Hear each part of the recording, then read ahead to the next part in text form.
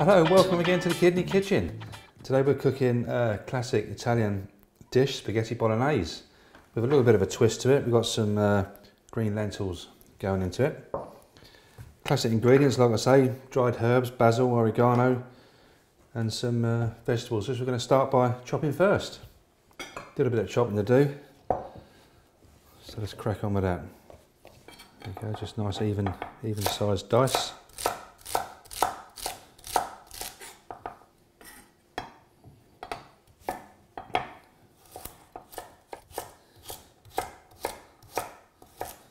There you go, that's the start of my chopping. Just before I do my onion, I'm just going to remind everybody that I always put a damp cloth underneath my chopping board, especially when you're doing a bit of quite an amount of chopping. Just, it's not going anywhere now.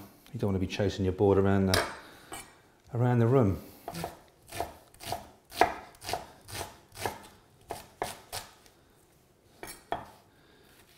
Remember to keep your fingers right out of the way with this one. Last of all, just I'm going to crush a couple of cloves of peeled garlic.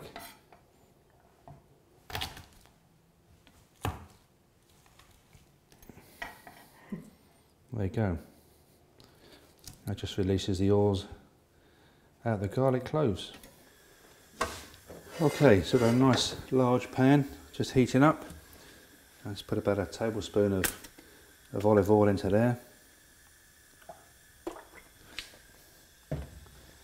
And then we're going to soften all those vegetables.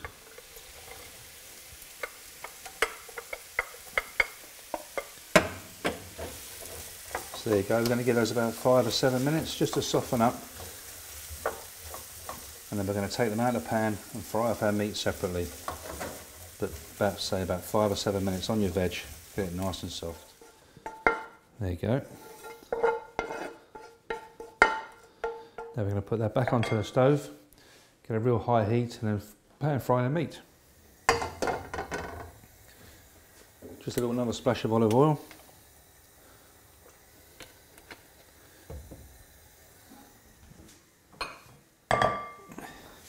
There's our lovely bit of beef mince. About 4 portions we've got here altogether, 375 grams of quality beef mince. So I'm really frying off my meat here, get a nice bit of colour on it. You want a nice hot flame, just so your meat actually fries in the pan, doesn't stew. You want it nice and nice bit of colour on it. And there's the herbs that I talked about earlier, some dried oregano. There's a good heaped teaspoon. And also some dried basil.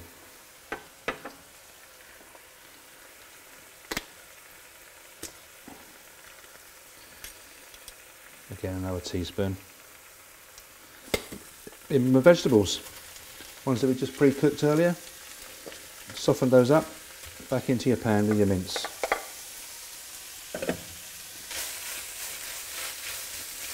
That's smelling really lovely now. Now I've got a bit of tomato puree, about a tablespoon to go in there, and then some good quality tomatoes, as in all good Italian dishes. They use lovely chopped tomatoes. Again, give that a good old stir around. It's starting to smell really good now. And we're going to let that tick over now for 5 or 7 minutes, just to create that nice rich start of your thick bolognese sauce. Okay, just got to make up some low salt beef stock.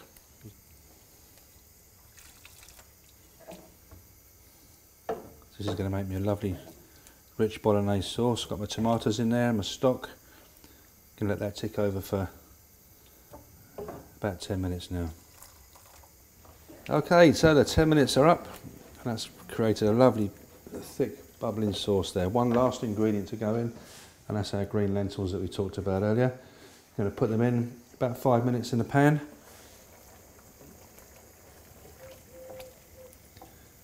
So we're just going to stir in those lentils. Give them about 5 minutes just to warm through. In the meantime, we'll cook our spaghetti, and then the two will be ready, should be ready together. Okay, so there we have 5 minutes have passed with my lentils in there, nice and hot and bubbling away. My spaghetti's drained. Just bring that over.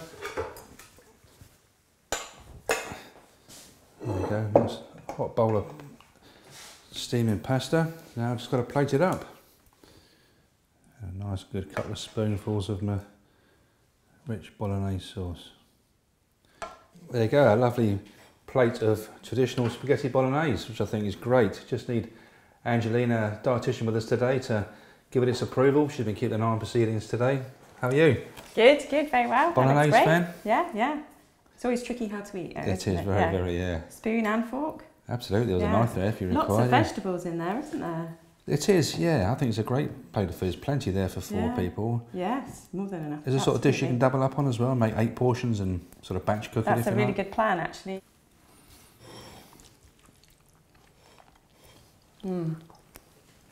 That's a lovely hearty meal, isn't it?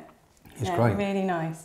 And the great thing about this is it's got the lentils and the beef, which makes it really high in protein, perfect for people that are having dialysis because they need the extra protein. Sure.